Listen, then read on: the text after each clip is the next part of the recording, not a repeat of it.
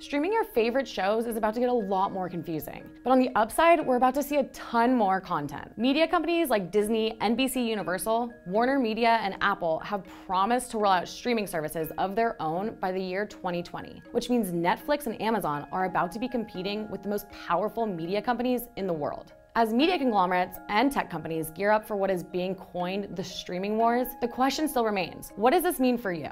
The first is that there will absolutely be casualties of the streaming wars, like no longer being able to watch The Office on Netflix since it's owned by NBC, or Friends, which is owned by WarnerMedia. Done are the days of media companies licensing their popular shows to other streaming services like Netflix and Amazon. That's thanks to companies like Netflix, which set the stage for how viewers like to explore and watch content. Its successful direct-to-consumer business model has pushed even the biggest names in the entertainment industry to change their approach.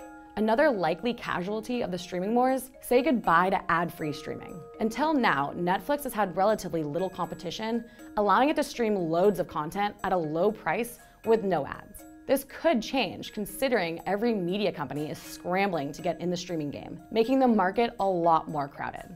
It may end up resulting in companies, including Netflix, running ads in some of its lower-tier package options, which some platforms already do, like Hulu. But it remains to be seen how some of these newer streaming platforms will incorporate ads, since it won't be like cramming a bunch of commercials into a 15-minute break like we usually see for linear television platforms.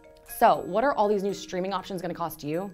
Disney just announced that it's offering a bundle of its 3 streaming services, Disney, Hulu, and ESPN Plus, for $12.99 a month. That could end up being a pretty good deal, especially when you factor in that Hulu by itself already costs anywhere from $6 to $12 per month. Amazon Prime Video ranges from $9 to $13 per month. Netflix ranges from $9 to $16 per month, depending on the number of screens you stream to.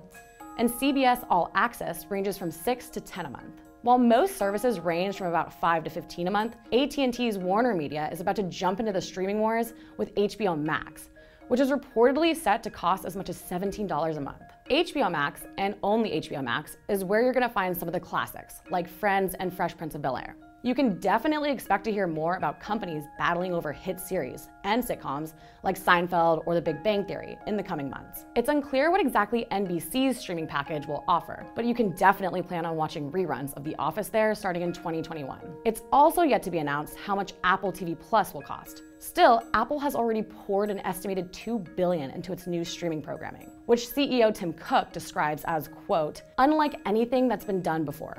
While there's no doubt that media and tech companies have been dropping billions in order to win over subscribers, it's yet to be determined if people are even going to have enough in their wallets to spend on all of these subscription services.